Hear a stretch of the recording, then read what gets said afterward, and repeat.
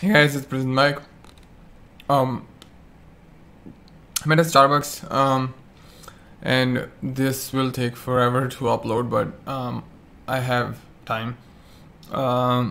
This is from this today. It's the last two tournaments that I played. Basically, the only two that were multi-table tournaments. I was on other sites, but there might be a situation where if I had started those, I could have missed the rally. Yeah. Gotta be in Brum in an hour. Well, the flight's an hour, but you better know. What? Wait, hold up. The same two hands? This is okay. Yeah, these are two different ones. This is the 3000. I entered late here. I busted 10th here. We'll see what happened. I mean, this doesn't really matter that much. This sample size. But I always like to just check how, usually if I would study here, I'd just go over these hands at least. Some button, what happened, why was I, even the 38 hands. There will be a lot of hands where you will see like some sort of, very marginal or thin spot, and here too, like, I know exactly what hand this one is, but then from EP we ran pretty well. Obviously these numbers will be elevated across two tournaments. One was turbo, although we have to be tighter in a turbo. It was PKO and I was chip leading, so there's a lot of opening, and being six-handed, obviously these numbers will be a bit skewed, being short-handed and stuff like that. What I've recently noticed is I've been doing really well from big blind and small blind in general. It was a problem area for me, and I've gotten from having them at -40 and -80 for small blind and big blind win rate to I think it's like -20 and -36 over the last like 30k hands. And I was also trying to filter for a stat for fold to river 2-bet. So like folding, so you bet and you get raised on the river.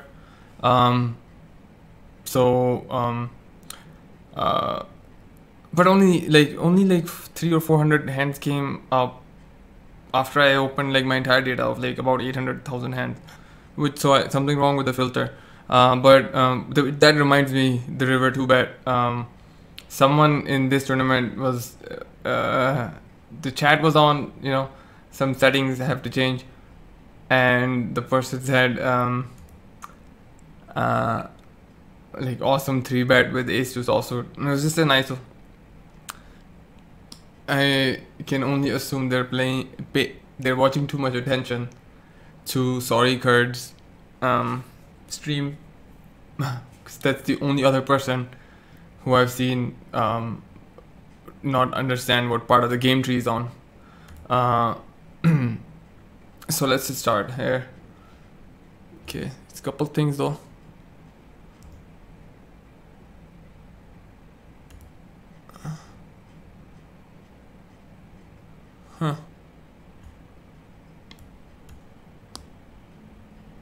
What's that?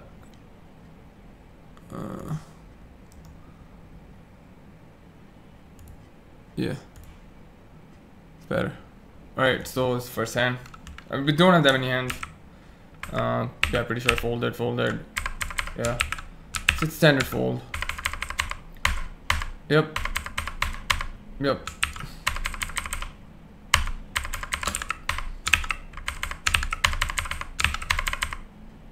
This is fine isolating with suited ace. We get a pretty huge 3-bet. So this is a 1-bet.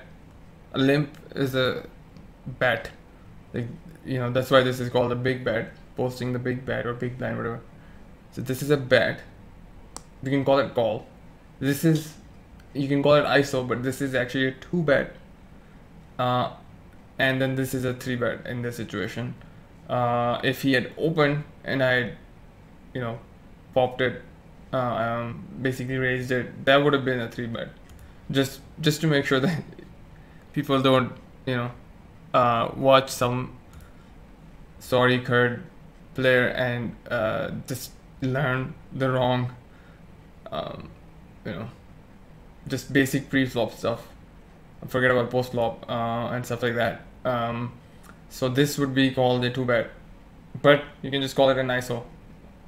But apparently that guy who's commenting was like, got crazy 3-bet with ace juice offsuit. It's not 12 o'clock. It was actually like close to 12 o'clock where I was, but nah, it's in the evening now.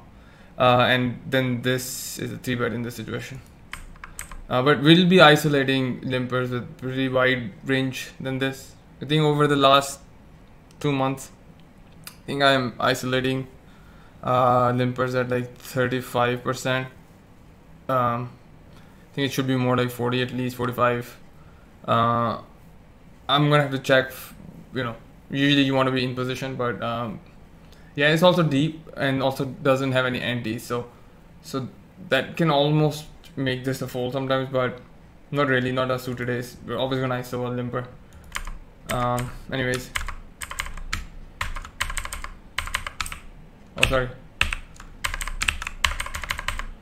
hit a bunch of, yeah, sometimes I'll just fold this, especially again, like I didn't notice, I didn't have HUD and stuff, and they just didn't notice, even though it was just one tabling, didn't notice that there's main raises, and sometimes I'd fold this, sometimes I'm only completing here because it's suited, otherwise I wouldn't. I'm just gonna give it up. I don't think there's any point in betting. How did 9-10 win? Huh? Oh, there's a 10. I thought this was a jack. Yeah. Too much. So I don't know what's happening here. We see this a lot in I think everyone's quite understands that like people will just, the word turbo, PKO, there's no antis here, it's just like sevens is like, I'd fold 9s here, I'd fold like 10s. I don't know about jacks, probably a fold, and queens I just slam it in after he makes it this much. His range is pretty weak, so I don't know, maybe 10. I wouldn't go as far low as like 7s or 8s though, because when we have a 7 or 8, we kind of block him from having like suited connectors like 9-8, 7-8, weaker suited aces. So we don't want that. We don't want to block him from weak part of his range.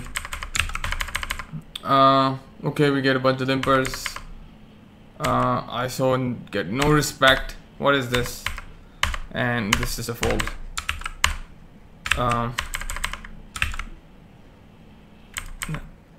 So here I just saw like there's this bunch of really, oh no, wait, is this, yeah, this is just a fold, my bad. I thought it was suited. Yep, this is fine. People sometimes tend to like just, even with the 7th hand, they'll just see that, we're still very much a part of the bounty prize pool as well as the main prize pool. But some people just will like call off that 7s because you can re-enter and stuff like that. It's just not right. It's not good for what you're developing is a habit. And yeah, in your brain you might be thinking it's because I am I can re-enter. The thing is, you're training your brain to it takes a little bit of self-control to like fold good hands. And you might end up making that hand seem like that 7th hand when he opens 10x, something to gamble with, and like later in the game might struggle with like folding in a tough spot. And let's start off with part 2. After that, Queen's hand.